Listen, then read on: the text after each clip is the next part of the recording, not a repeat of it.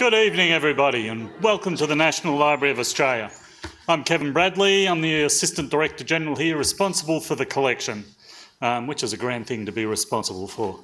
I'd like to begin by acknowledging that we meet today on the land of the Ngunnawal and Ngambri people, and I thank them for their care of the land on which we live and work and on which the library is situated.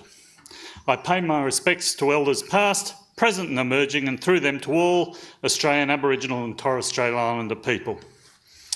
And thank you all for joining us for this evening's Folk Fellowship presentation. The annual National Folk Fellowship is jointly supported by the National Folk Festival and the National Library of Australia. It offers a unique opportunity for the recipient to discover, explore and use in their own artistic work the original collected folklore and related material held here at the National Library. Tonight, after a forced hiatus, and I can't tell you how much it hurts to have that hiatus, and I'm sure you all feel exactly the same, but after a forced hiatus, to which we were starved of much music, thanks to COVID-19 and many ongoing border closures between Victoria and the ACT, we are very pleased to finally be able to welcome the 2020 National Folk Fellow, Luke Byrnes, back to the library. Performing alongside Luke tonight is the Big Scrub Revival Band. In 2019, Luke spent 4 weeks at the library investigating the musical heritage and folklore of the Northern Rivers region of New South Wales. And I personally found this a really exciting topic and a region to look at. It's been an area which much is in our collection has been documented, in which such people as the library's consultant on folklore in the 1980s and 90s, the late Dr. Edgar Waters, was born and raised and was continually attracted to in his research.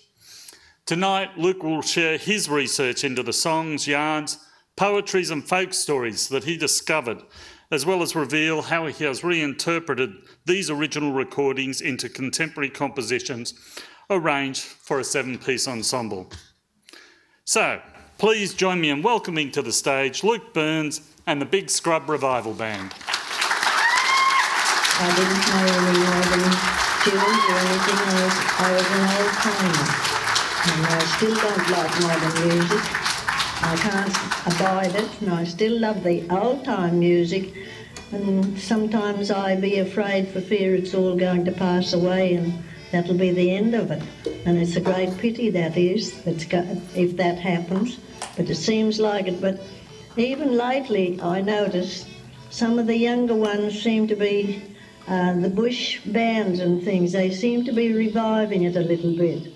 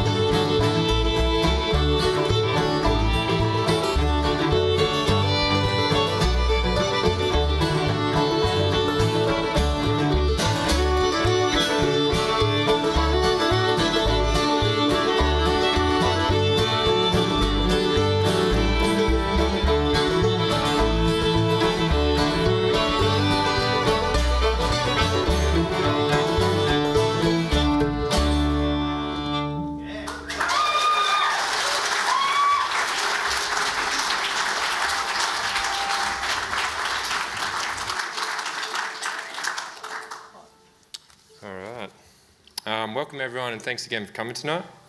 I'd like to begin by acknowledging that this project was developed on the lands of the Bundjalung, the Gumbanya, the Yagal, the Wurundjeri, the Ngunnawal, the Ngambri and the Ngambri Gummal people. None of the land on which this album was created has ever had its sovereignty ceded by its First Nations people, and therefore this land remains stolen and occupied by colonial Australia. This land will remain unlawfully occupied until a meaningful treaty can be negotiated, guarantees Indigenous sovereignty. I'm just going to place these here.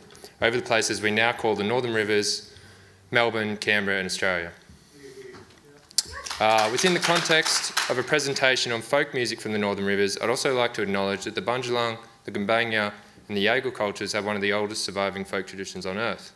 And despite colonial attempts to extinguish those cultures' language and music, those traditions continue to thrive and those songs continue to be sung within those communities.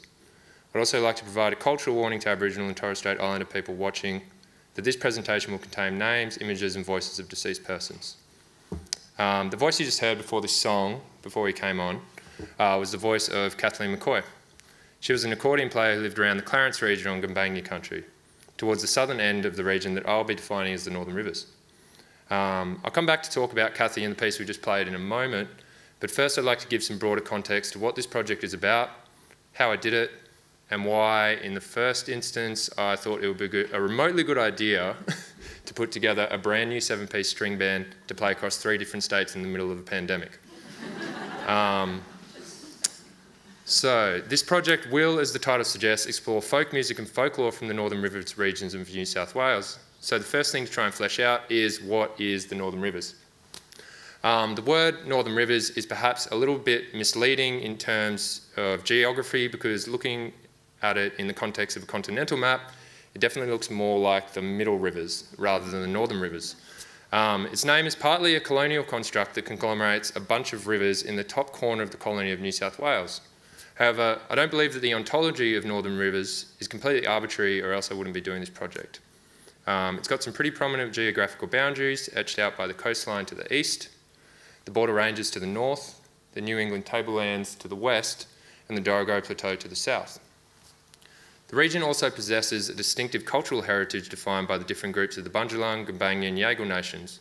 And following colonisation, the region has experienced a series of shared economic and cultural shifts resulting from a series of migrational waves to the area, ranging from the first cedar cutters that were brought in by the lure of red gold to the pastoral and agricultural exploits of the region throughout the 19th and 20th century, and to the more recent counterculture movement that has gifted the area its contemporary Rainbow Region moniker. So, those are the regional parameters that I set for myself for this project. And the next thing I'd like to talk about is what inspired me to do this project. I embarked on this journey in an attempt to understand the historical and cultural heritage of my home in greater depth. I grew up in the region and my family has lived in the region now for over 7 generations.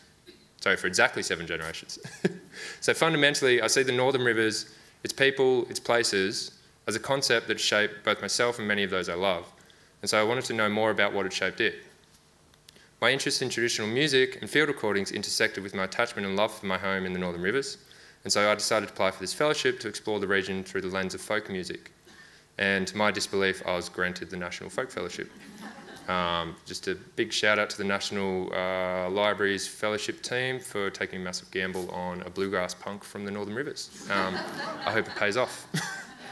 So my preliminary and slightly delusional fantasy that I would unearth a secret collection of recordings revealing a clearly delineated Northern Rivers folk tradition very quickly collapsed.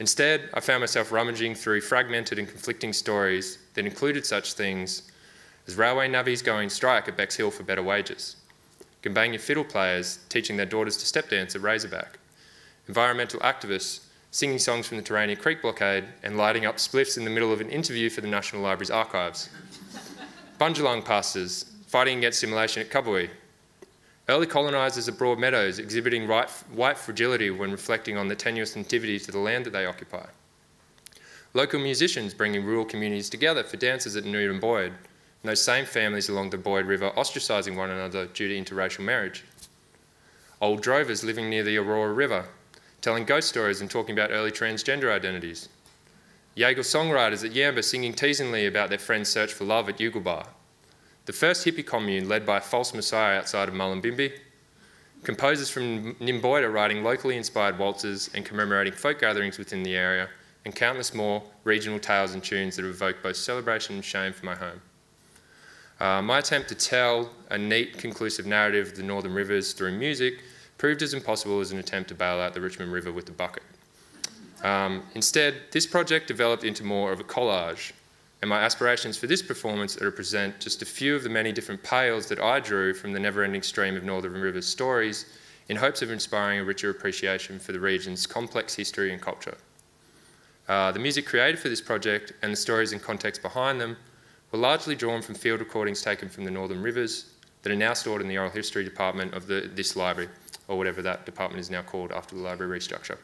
I drew heavily upon recordings collected by Dave DeHugard, Chris Sullivan, Rob Willis, Margaret Gummo, Jennifer Gall, Marjorie Oakes, Russell Ward, Edgar Waters, and John Gordon. The Northern Rivers is an area that I believe was unfortunately underappreciated during the Australian folk revival. I've asked some of the collectors that I mentioned previously about their thoughts on why the area wasn't explored as much as other regions in New South Wales. And there are a few answers. Perhaps the area was not seen as rural enough, and therefore didn't fit the national Australian bush narrative that folklorists were trying to construct at the time. And also perhaps the region was just too far away from Sydney for urban folk collectors to bother to make the drive up. Thankfully, however, there was enough material in the available collections to piece together not just one album, but several, and it became a difficult process of selection to choose what to perform for both the album and this presentation. For this presentation, I've made a selection of songs and tunes with the intention of trying to exhibit a broad canvas of Northern Rivers folk music. And the first tune from this selection was the tune that we just played, which was learnt from the accordion playing of Kathleen McCoy and was collected by Dave DeHugard. Kathleen McCoy was an accordion player who lived around the Clarence region of the Northern Rivers and Gumbaynggirr country. She was born on the 11th of June 1901, and she inherited her musical gifts. I'm just going to see if I can work this slide. There we go. I've got it. All right, that was a good test run. She was born on the 11th of June 1901, and she inherited her musical gifts from her parents Harold Didden and Charlotte Brown, as well as her grandmother Mary Ann Monaghan, all of whom were prominent musicians in the Clarence Valley region. Playing button accordion and piano accordion from the age of 13, Kathy learned most of her repertoire from her mother and grandmother, and she attributed her style of playing directly to these early influences, insisting, "I stick to the way that my parents played because they were the old timers, and that's what I think is right." The piece we just played was a nameless tune. However, after playing the tune, Kathy remarked that that was the first tune I learned to play, and I thought I was Christmas on a Stick after I played that. And so in light of that conversation, I named the tune as Kathy's first tune. However, unbeknownst to me, it had already been titled by the collector Dave DeHugard as Christmas on a Stick. So for this project, we've retained both titles. Kathy's first tune, or Christmas on a Stick, was passed on to Kathy McCoy by her mother, Charlotte Didden, who used to play it for the second figure of a popular square dance at the time, the Lancers. The Lancers were a global square dancing phenomenon, and the tunes that were originally composed for the Lancers were often lost during the process of transplantation, as the dance travelled from Europe to rural New South Wales. And so the dancers' accompanying music in this transplantation process was instead usually replaced by tunes that musicians knew locally. This track is one such example of this local process of transmutation taking place, with the originally intended tune being replaced by a piece Charlotte and Kathy had learnt locally by ear. Conceptually, I often like to think of set dances such as the Lancers as providing the black and white outlinings of sketching, with the accompanying tunes breathing life into and colouring the black and white figures outlined in that sketch. In this way, one could think of Kathy and Charlotte dyeing a global dance phenomenon with a selection of local melodic colours drawn from a unique palette of music circulating the Northern Rivers at the time. The next tune I'd like to present to you is a piece called Uncle Billy's Hornpipe. And with this piece, I'd really like to elaborate more on the creative process that I took in arranging this album and this project. So what I'm going to do is I'm going to play the original tune, which you'll hear now, and then take you through the process.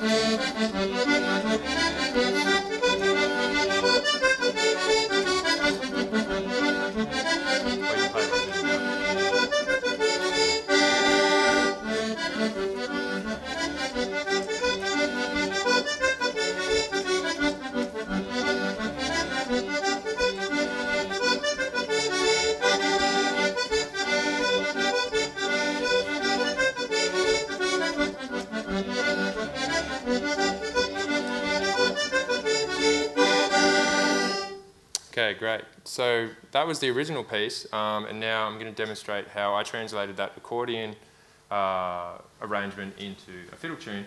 I'm going to let Grace show the first step of the process, which is translating the accordion melody into a fiddle melody. Take it away, Grace. So after translating the original melody, I then added a harmony line, which is flip and just off and clear it. After that,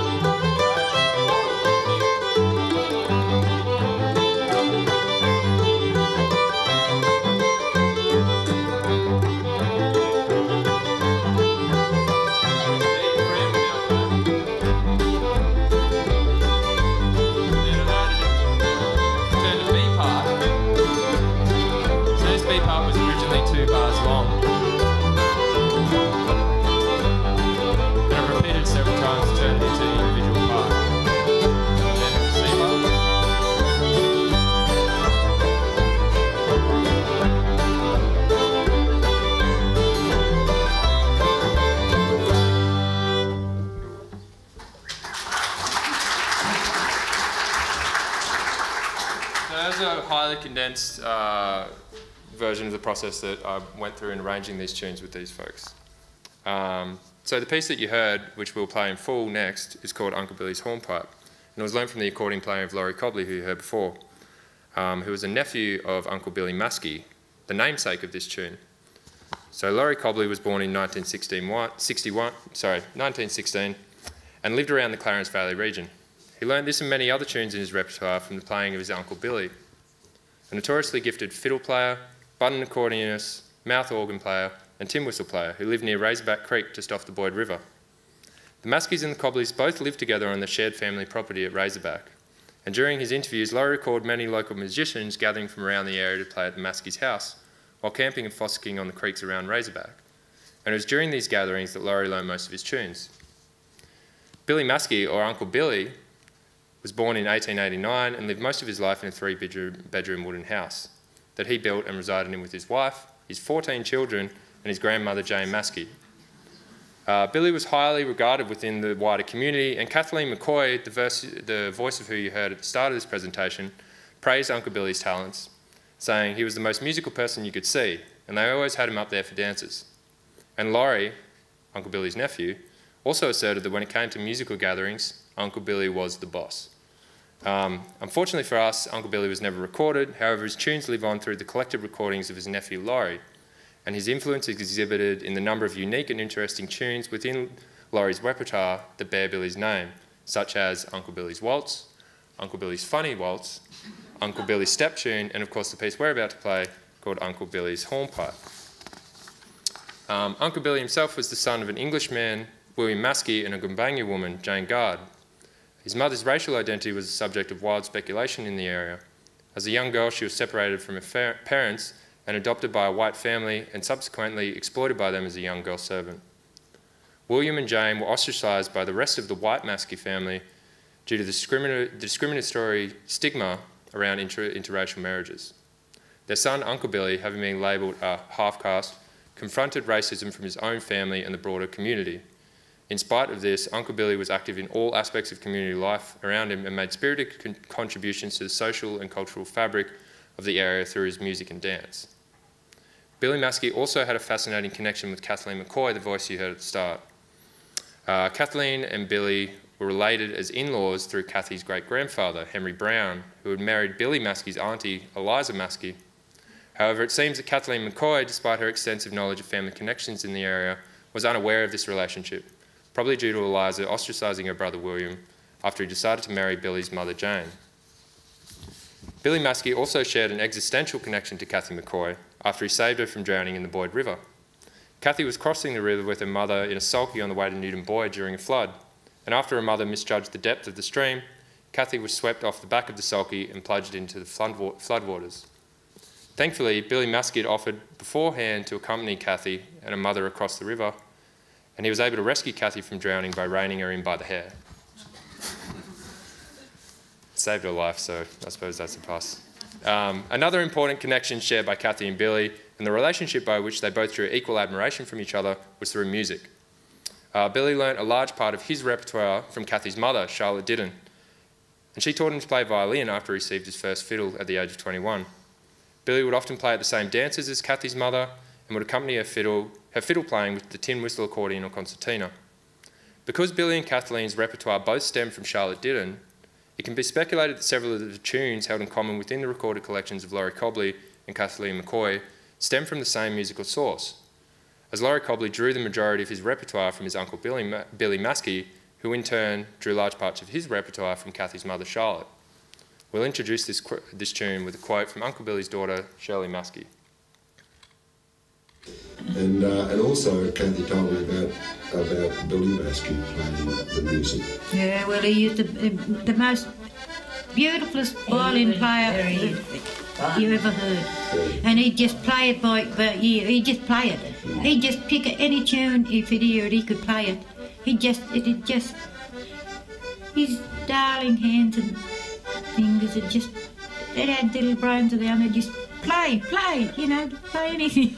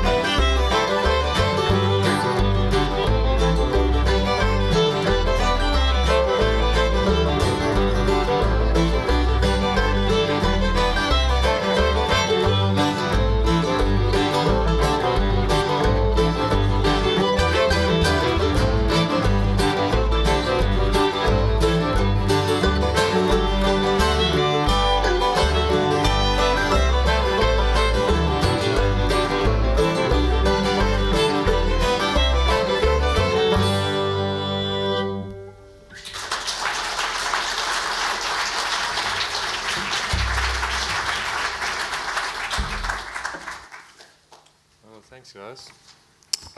So the next tune I'd like to introduce is one called Where Are You Going, Bunny Cook? And this was learnt from the singing of Alexander Cameron, who was recorded at Pippi Beach at Yamba in 1968 by John Gordon. Alexander Cameron was a Yaegal man that spoke and sung in his own Yaegal language. as well as Gumbaynggirr, Bundjalung and English. He was born in 1890 at Ulmarra and grew up on the Aboriginal Missionary School at Ugandahi Island.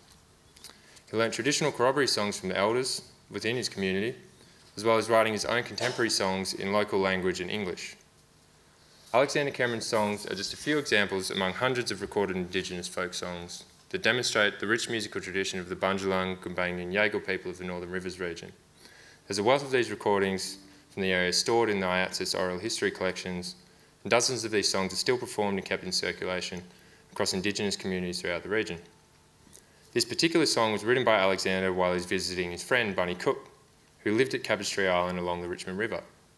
Bunny Cook was setting off to work at Yuggabah Station in search of a girlfriend, and while he was departing, Alexander sang him this song to remind him that if he ever did find a girlfriend, that he'd better make sure that he doesn't forget him to invite him around for the wedding cake. Bunny Cook himself was a Bundjalung man and a noted musician within the Cabbage Tree Island community. Bunny was also one of the many Indigenous employees to work at Yuggabah Station, which you can see on the screen here, which was a pastoral station that was set up in the Upper Clarence region by an early coloniser, Edward Ogilvie. The Yuggabah Castle and its small pastoral empire is often attributed to the pioneering legend of Ogilvie.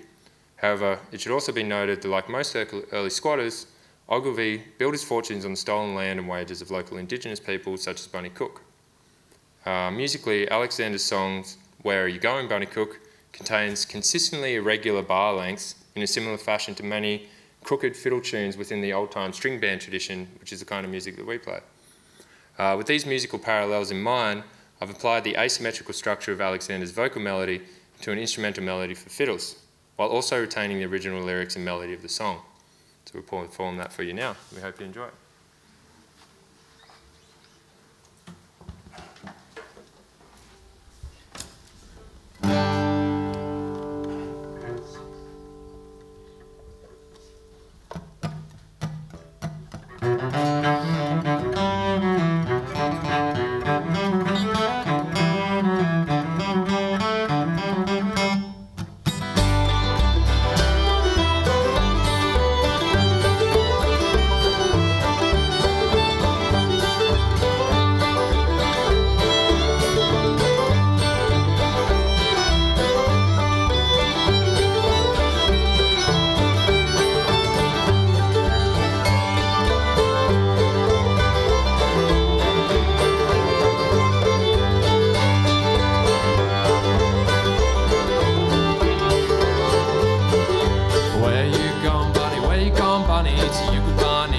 Get my bride and to get married, to get my bride and to get married, get my bride, to get my bride, to get her to Yuggabah.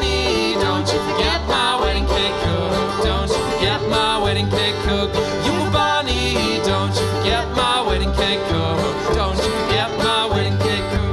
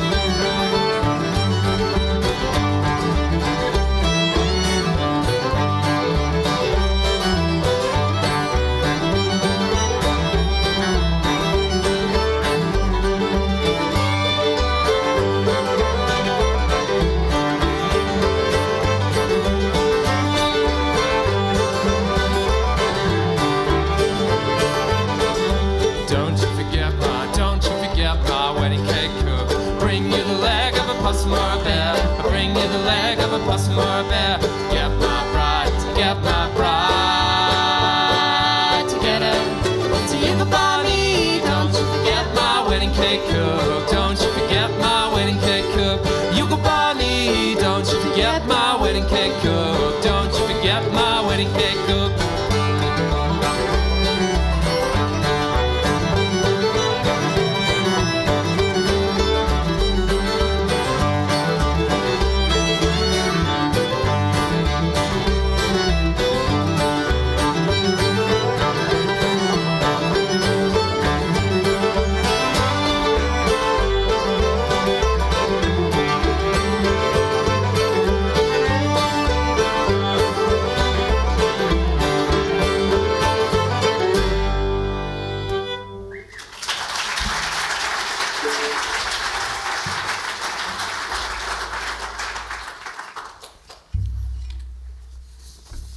Cool, thanks folks. The next tune that I'd like to play is called Reggie's Tune, which is learned from the playing of Gene Winters and was collected from Gene by Dave de Hugard. This tune was passed down to Gene, who you can see here, through our aunties and uncles without a name, and so it came to be known as Reggie's Tune after a friend of Gene's who had adopted it as his favourite tune. Gene Winters was a button accordion player that grew up around Bar Youghal and was the daughter of Priscilla Hamilton and James Rogan. She began playing tunes for the dancers at the age of 8, and I'll play a clip for you folks now where Jane talks about learning to play in her early years. I think my family were all very musical, and I think it was just something that happened. The accordion was there, and one day I picked it up and I found that I could get a tune out of it. And the first tune that I could ever play was Moonlight and Roses. And you know, I started off just with the keys, and then I was able to add a bass to it, and I was away. And I can remember playing extras for dancers when I was 8. I'd be sleeping under the seat like most children did while their parents danced, and they'd wake me up to provide an extra, and then I'd do that and go back to sleep again. Dances those days used to last till 3 or 4 o'clock in the morning. In fact, I can remember plenty of them where they used to put bags up at the windows to stop the daylight coming in so they could dance longer. So another tune in the Northern Rivers that pops up with a remarkable similarity to the A section of Reggie's tune, which is the tune we're about to play, is a tune that Laurie Cobley, the person you heard about before, a tune that he played called Abadella Waltz, which he learnt from a local accordion player called Arthur Olive. I'm going to play for you folks an excerpt of both of these tunes so you can listen to the relationship between the two melodies. So this is Reggie's tune from the playing of Gene Winters.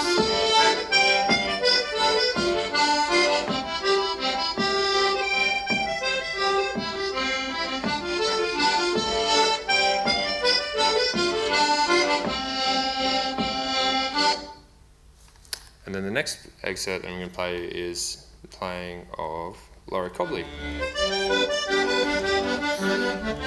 Sound familiar?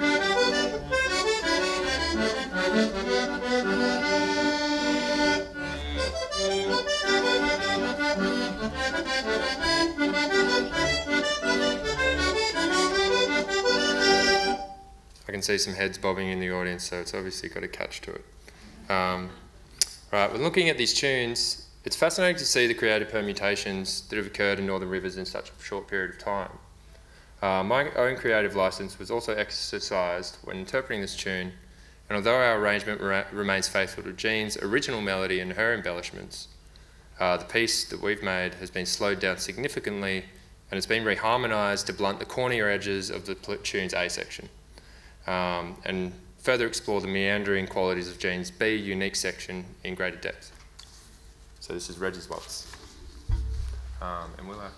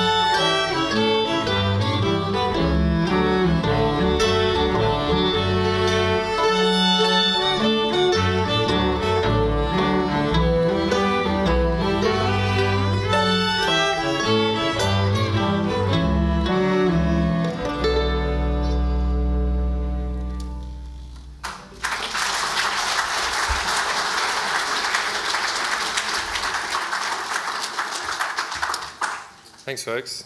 The next piece that I want to introduce is a song called Native Land Waltz.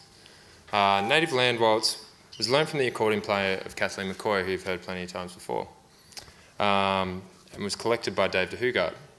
Kathy learned this tune from her mother, and she recited lyrics that she recalled her mother having sung to the tune, saying, "Give me a home in my own native land, and a tall shady gum tree in Australia's fair land."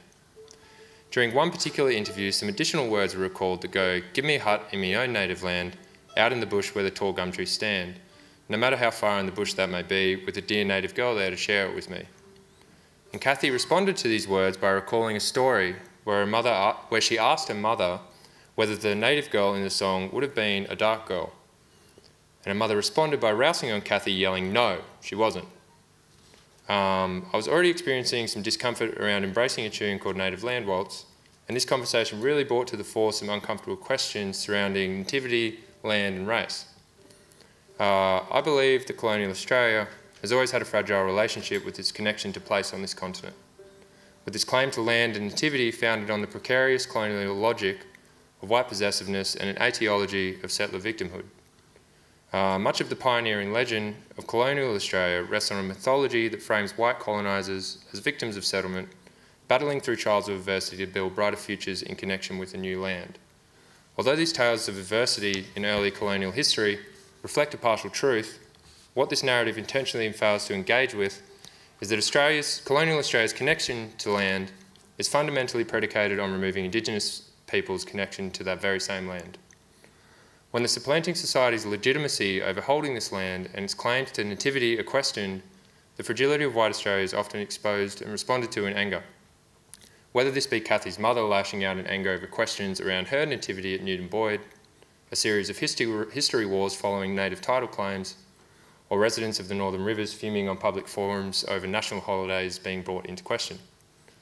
Gwampul author Eileen Morton Robertson comments that Aboriginal perspectives towards colonial Australia bring into question the very formation of that nationalism, and that doesn't make Australians feel very good. And this is true. It's not a comfortable experience examining one's own connection to place. However, this process of critical reflection and truth-telling is necessary if we are to move forward together and call the Northern Rivers or any other place on this continent home with any integrity. To incorporate this reflective process into the song, I've kept the original verse while adding two additional verses. One of the verses recounts a story told by Pastor Frank Roberts Sr. about his father Lyle Roberts resisting government harassment and assimilation efforts in the Northern Rivers, while the other is a personal reflection of my own on how to reconcile my own connection to the Northern Rivers, whilst also recognising that this connection is entangled with Indigenous dispossession. Musically, the melody of this particular tune pops up in places all over the globe. Dave DeHugard recognised it after playing it with Kathleen McCoy as a Swedish tune called the Waltz of Ore, and in later years he found another piece from the United States called Give Me a Cot in the Valley I Love that shares similar lyrical themes and melodic motifs. Recently, I've identified the melody in an Acadian waltz from Canada called Valse Aurélien Jonf, and closer to home there are recordings of Dooley Chapman and other musicians playing this waltz across New South Wales. The melody to this tune is, as Kathy McCoy describes, very salubrious, and a reharmonisation of the B part also permits the melody to move into a more pensive temperament that hopefully allows the listener space to pause and reflect on their own particular connection to place.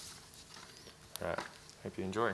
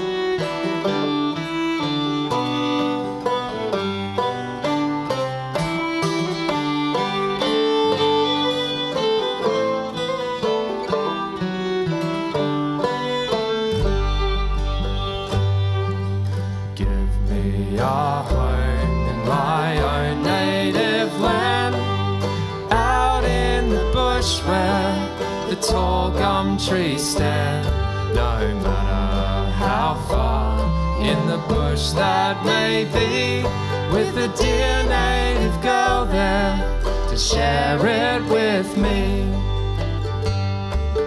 Where those gums stand, they selected and stole, and what left out the country, the natives called home. And Kathy asked Mum, is that a dark girl they mean? Well, of course not, she was white, dear, just like you and me, just like you and me.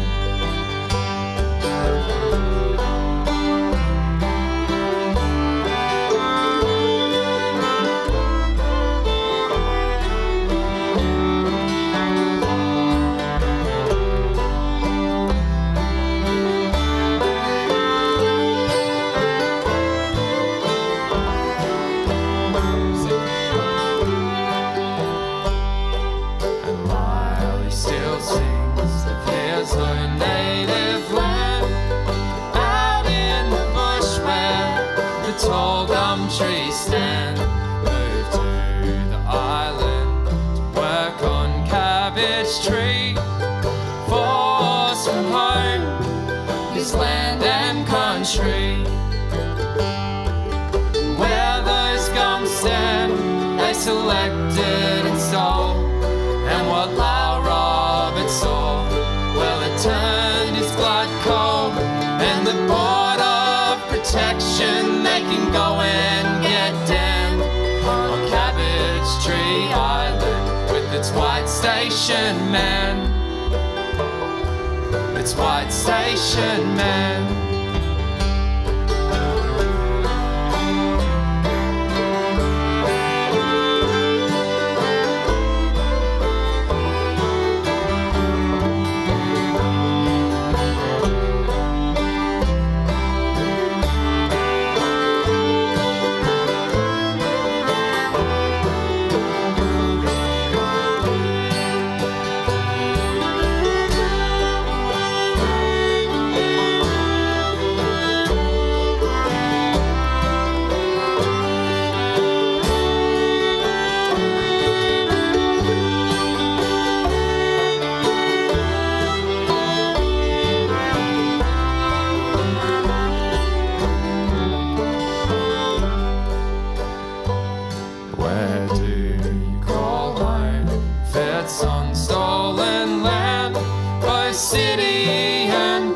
On the ground where you stand, those rivers up north, those hills and them trees, we're still there denying who holds sovereignty.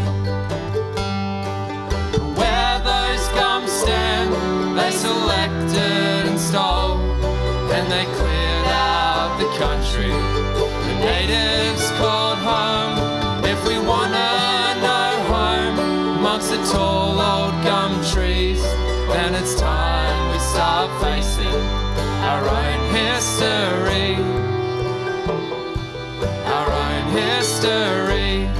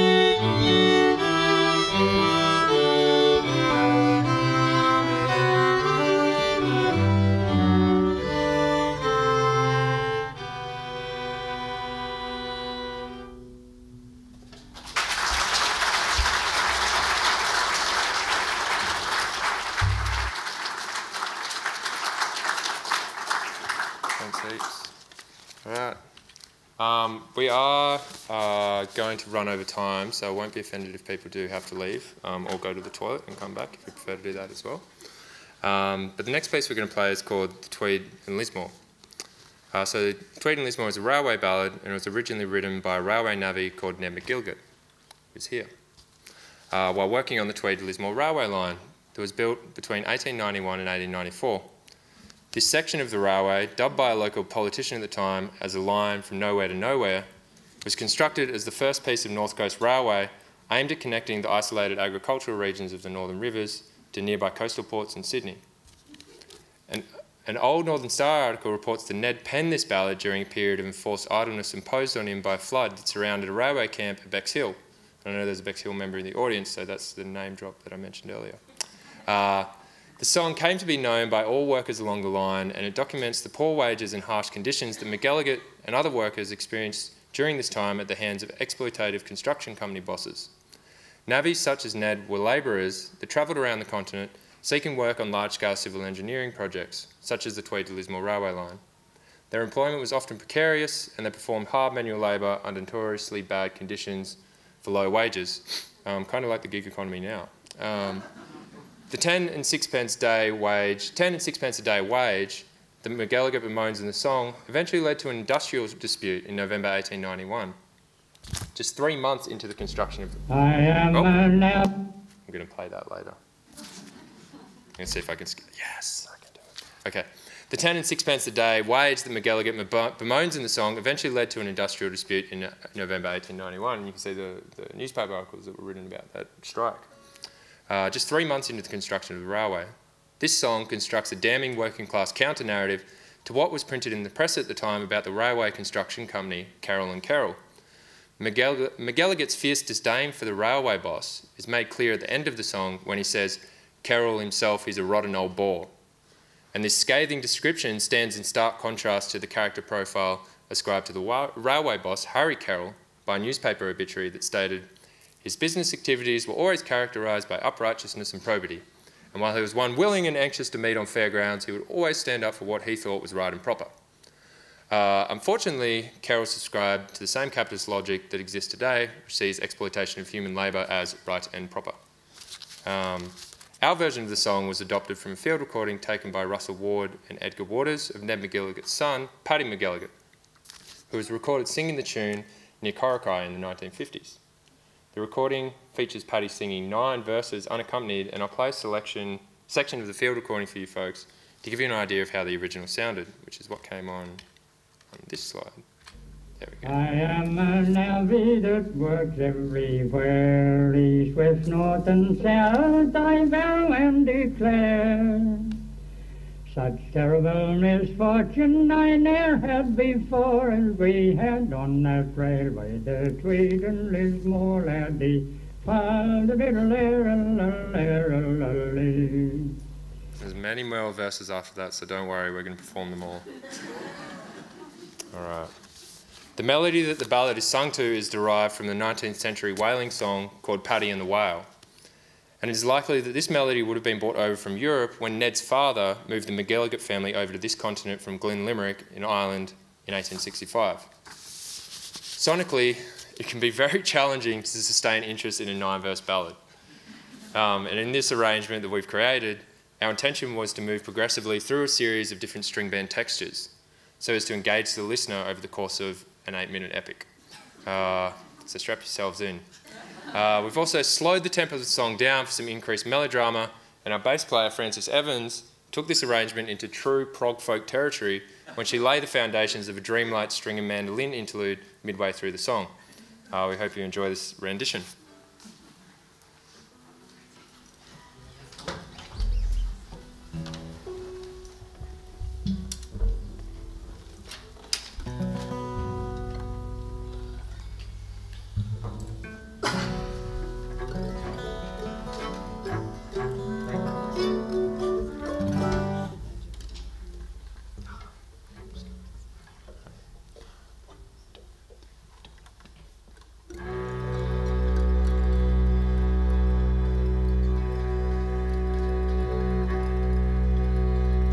I am a navvy that's worked everywhere, east, west, north and south, I vow and declare. Such terrible misfortune I ne'er saw before, as we had on that railway, the Tweed and Lismore. Bloody fall the diddle larrel, oh larrel, oh lee. Well, me and Bill Ali came up from the south to see if we could get some cuts to take out. Oh Carol, he promised us cuttings galore on the side of that railway, the Tweed and Lismore. Bloody fall the diddle larrel, oh larrel, oh lee.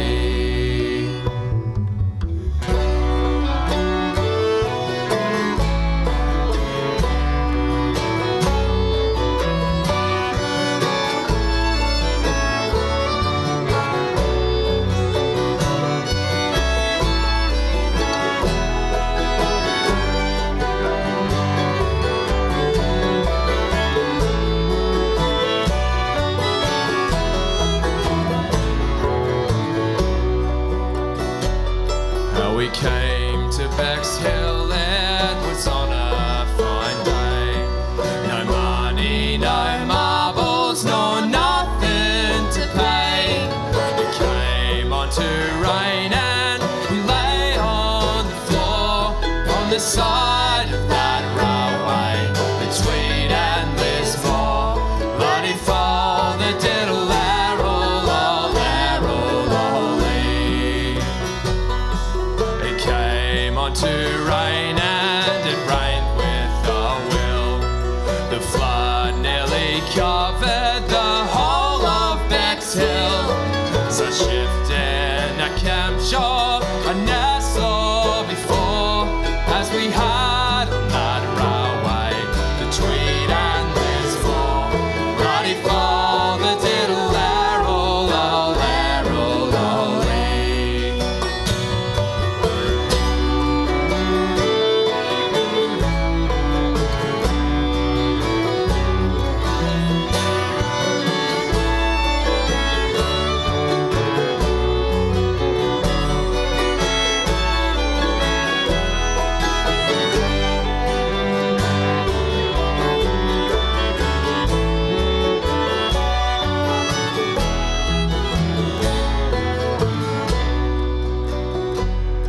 I first got a job with an axe in my hand. From chopping and lopping I scarcely could stand. My bones they did ache and my arms they were sore, from working like blazes upon the Lismore. Bloody fall the diddle larrel, oh larrel, oh lee. I next got a job with my horses and drays. The chaff it was dear boys, and so was the maize. 10 and 6 a day they will give you no more, and they'd run ya to the devil on the side of Lismore. Bloody fall the diddle larrel, oh larrel, oh lee.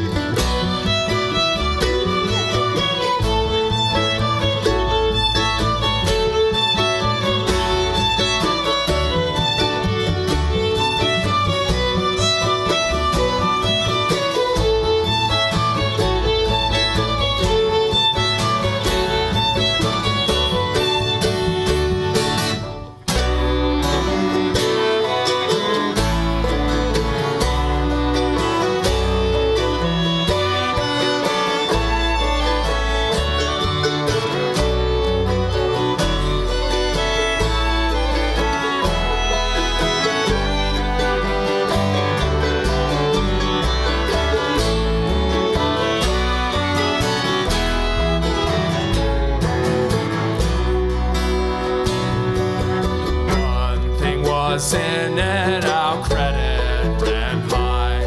If not by my soul, sure, a lot might have died. The people from Queensland come down, be the score. See, can work on that railway between and Lismore. Bloody fall, the diddle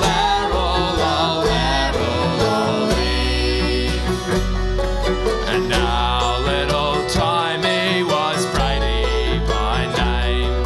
Of stature he's small and I'm telling you plain. Of stature he's small and cheeky's galore. And he'd sack ya for smoking upon the Lismore. Bloody fall, the diddle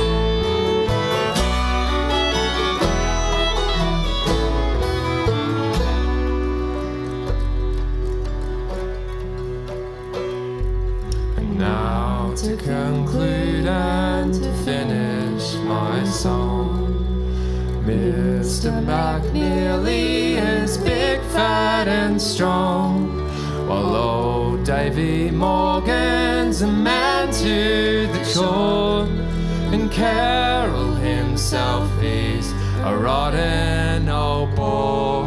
Bloody fall, the diddle arrow,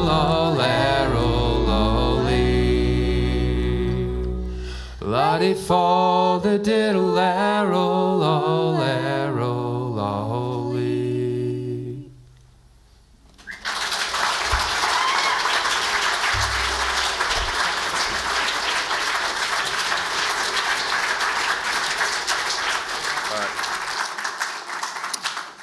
So we got two more songs. I promise we get out of here by whatever that is, 7:30.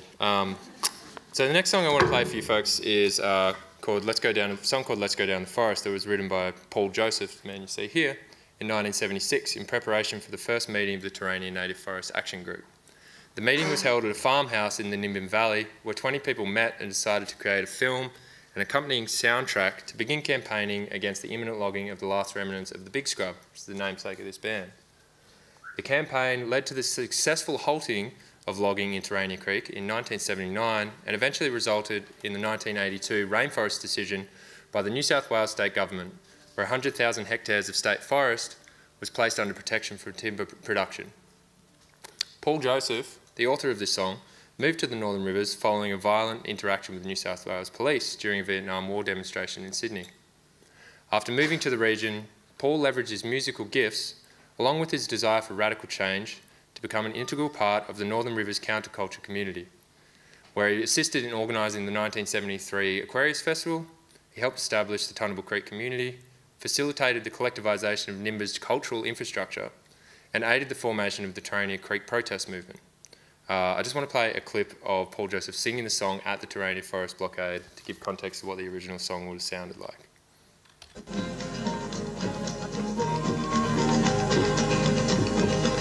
Oh, Mr. Man, don't you understand? There's no love that's unspoiled.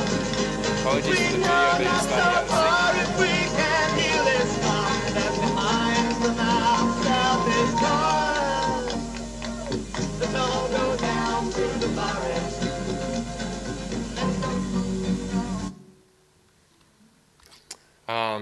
I'll save that for later.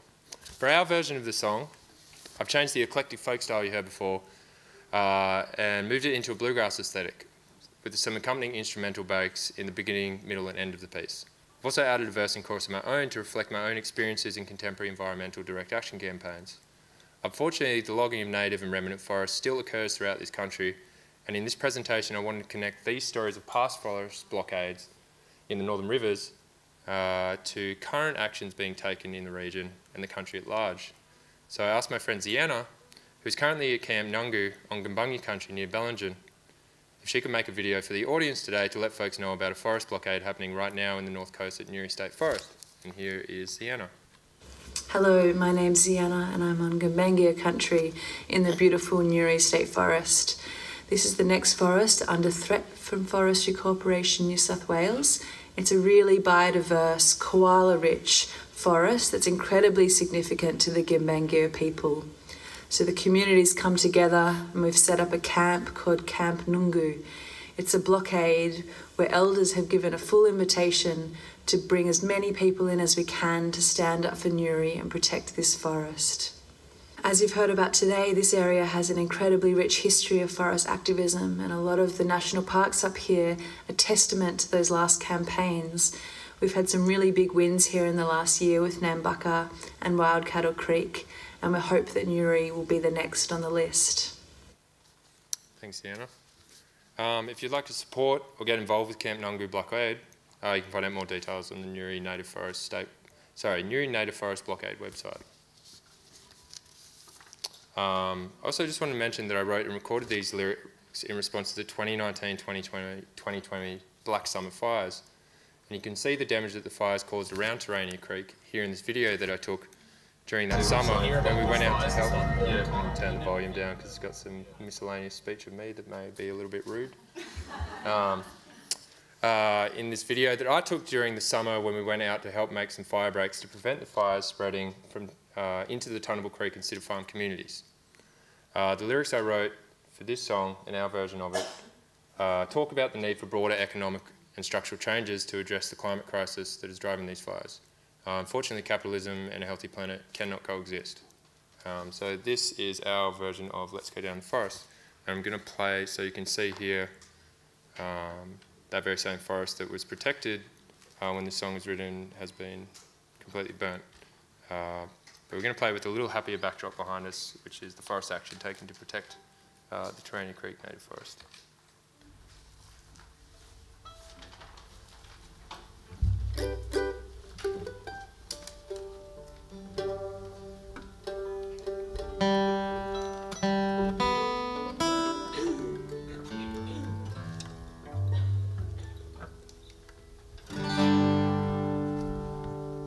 You guys want to kick it, or do you want me to?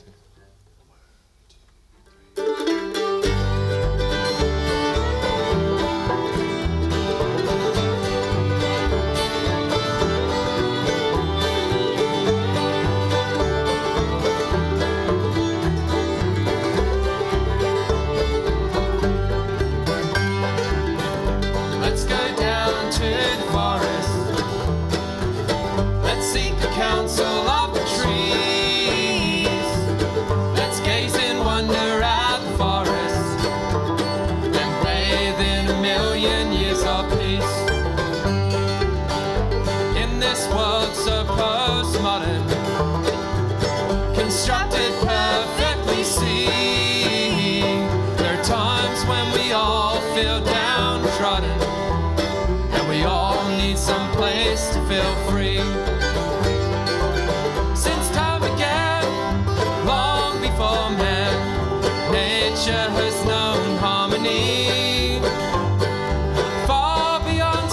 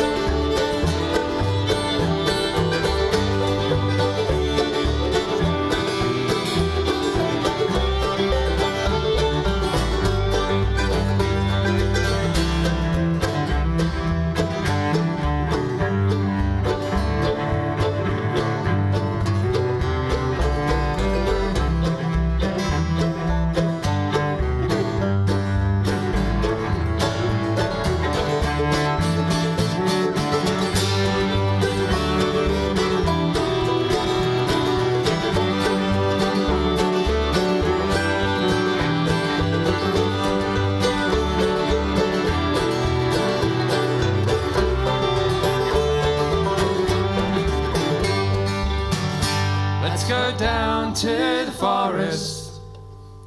Let's go save our old friends the trees. Learn to live together with the forest. And save some for our children, please.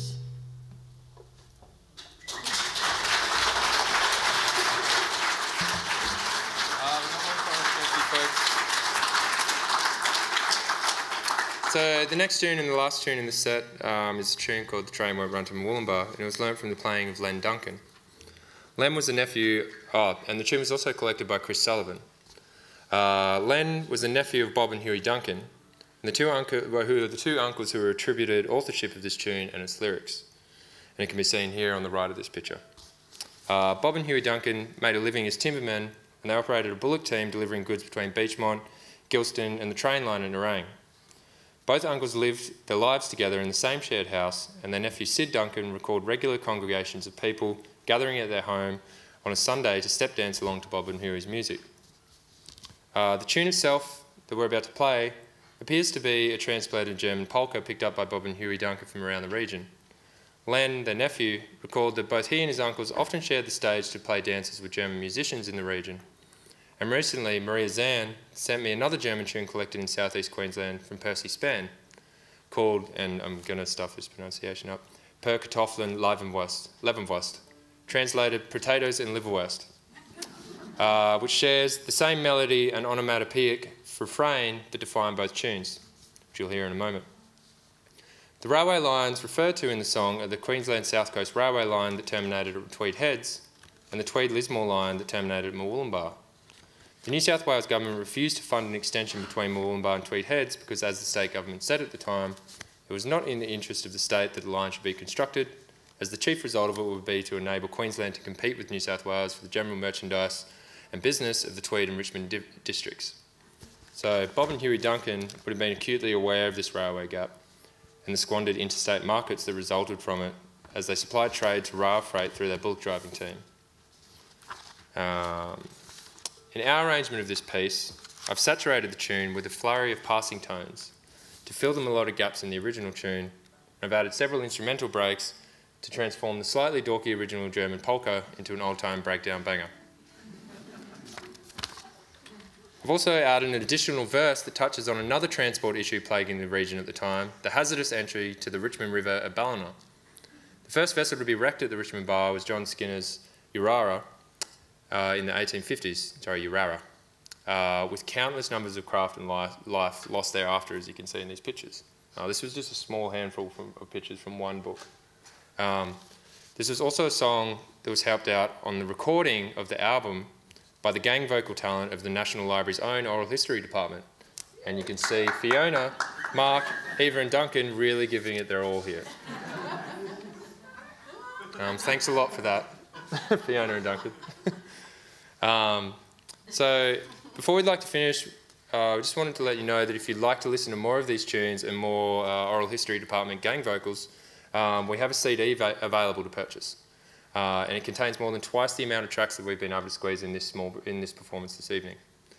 And apologies in advance for the shameless social media plug, but we'd also really appreciate it if all those watching today could go and follow the Big Scrub Revival on Facebook and Instagram page, because this is our second only show. It's our first amplified show. So we've got a lot more coming up, and it'd be great if you could all follow that.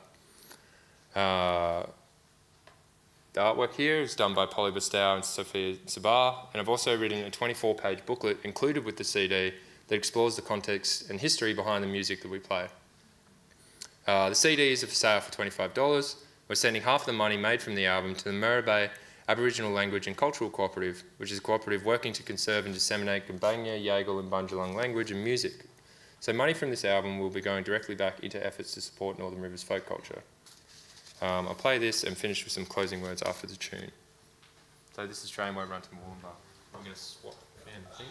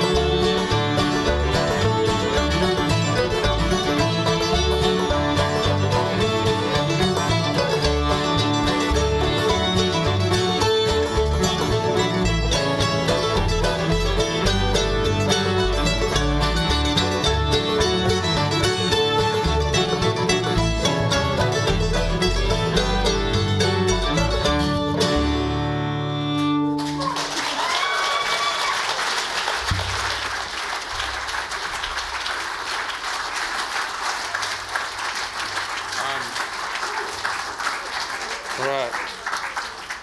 So that's the last song we've got for you guys, but I wanted to wrap this presentation with a few words about my thoughts on Northern Rivers folk music and folklore as it exists today. This will be very brief. I believe that folk music and folklore continue to thrive in the Northern Rivers.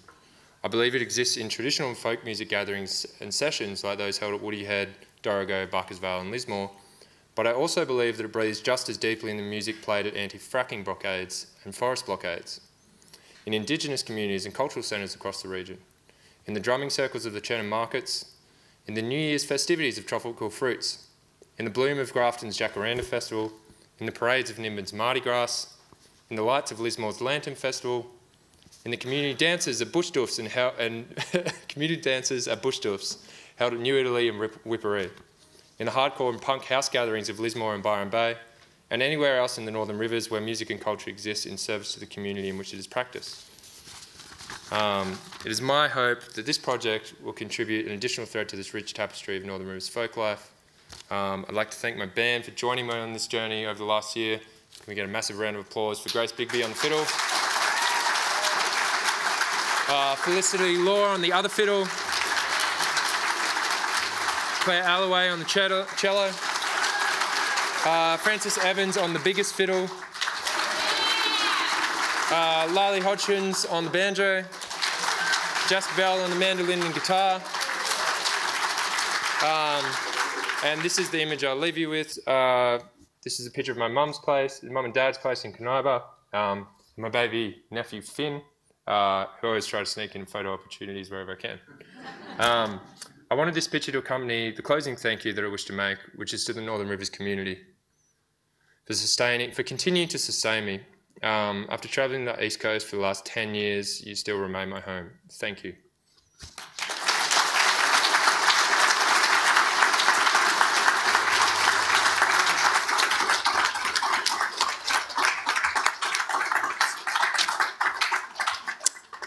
Thanks very much to Luke. That was absolutely brilliant. I'm so impressed with the way, the complexity of the geography, the culture, the whole region of the Northern Rivers was woven into that, and the band provided such a brilliant musical backdrop to the whole thing. I think it was fantastic. Thank you.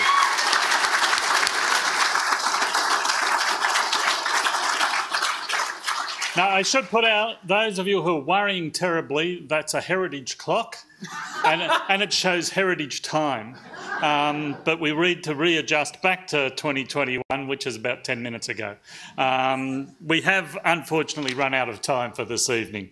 But for those of you who are interested to know, the National Folk Festival has agreed to again partner with the National Library for next year's Folk Fellowship, and the applications are open from as of today, with the closing date of the 21st of June, which is spread the news, let those who know it. Now, I think also in the audience is Archer Broughton. Archer? Where's Archer? There's Archer at the back. Here, Archer is this year's Folk Fellow who began his journey through the collection this year, and I think he's been impressed with what he's seen up on the stage, but we'll be seeing more from Archer in the future. So, please thank me again in please join me again in thanking Luke Byrnes and the Big Scrum Revival Band. Thank you.